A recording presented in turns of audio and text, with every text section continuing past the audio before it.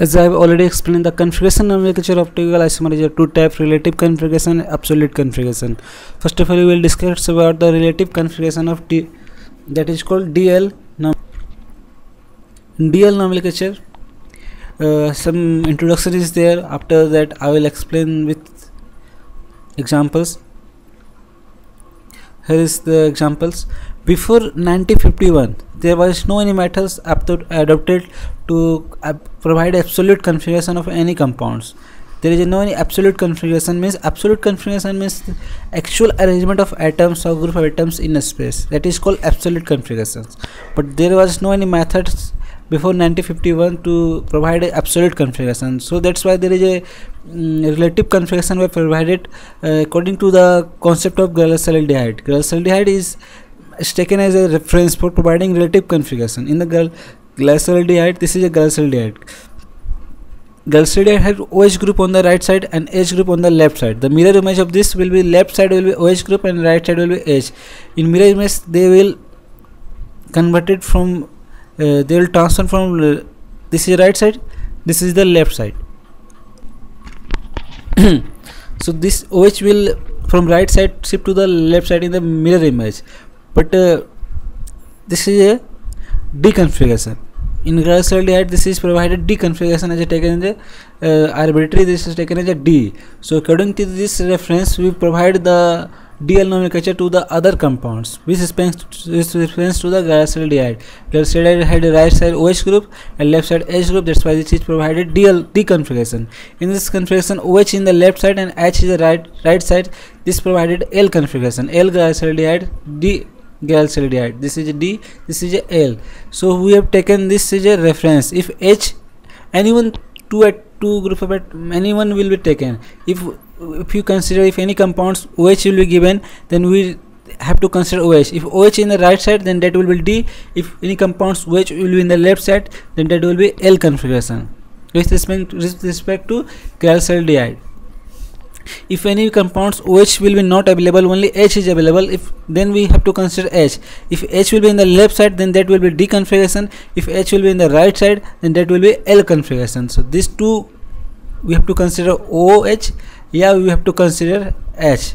You need two atoms. If OH will be in the right side, then that will be D configuration. If the OH will be in the left side, that will be L configuration. If H will be in the left side, second H will be in the left side, then D configuration. If H will be in the right side, then L configuration. So we have to consider these two atoms. Now after this, now I'll give you examples. If any compounds only one stereocenter is there, this is compounds with one stereocenter. I'll also explain with other compounds which having more than one stereocenter. This compounds having more than one stereocenter, 1, 2, 3, 4 stereocenters. Such type of compounds, how to DL nomenclatures can be provided.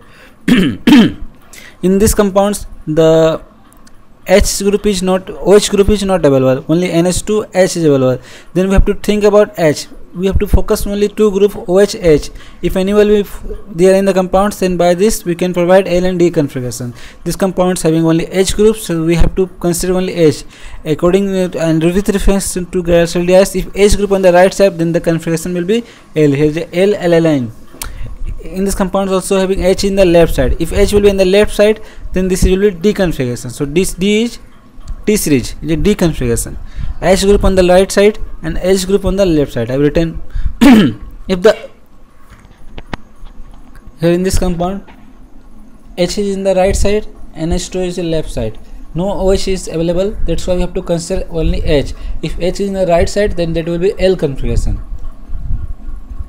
Similarly, if more than one chiral center in the compound, if more than one chiral center is available in the compound, this type of compounds having more than one chiral center, then we have to focus the last chiral center, means the end chiral centers, means the chiral center at the end. This is a last chiral center. I have written if we consider OH with the highest number of chiral center for DLL, highest number chiral center. In this compound, this is a first, second, third, fourth chiral center we have to consider.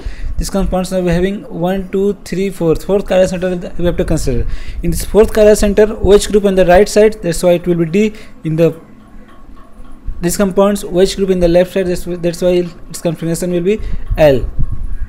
highest number chiral center we have to consider. This compounds having only one chiral center, then we have to consider this. So OH group in the right side, that's why this configuration. This compound having two chiral center, but then we have to consider the highest number chiral center, this chiral center, last chiral center. In this last chiral center, the OH group in the left side, that it will be L configuration. This compounds having 1, 2, 3 chiral center. So last chiral center, highest number chiral center will be this, and this chiral center OH group in the right side. That's why it will be D configuration. This compounds having OH group in the left side, L configuration. Similarly, this compounds having highest number chiral center will be this, and this compound having OH group in the left side, that's why L configuration.